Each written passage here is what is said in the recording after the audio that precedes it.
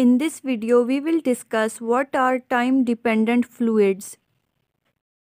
They are divided into two categories. First one is thixotropic fluids and second one is rheopectic fluids.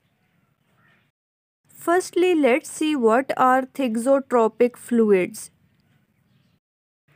Fluids that show decrease in eta, where eta is apparent viscosity with time under a constant applied shear stress, are called thixotropic fluids. Many paints and yogurt are few examples of thixotropic fluids. Secondly, we will discuss what are rheopectic fluids. Fluids that show an increase in eta, where eta is apparent viscosity with time under a constant applied shear stress, are called rheopectic fluids. Printer ink and gypsum paste are few examples of rheopectic fluids.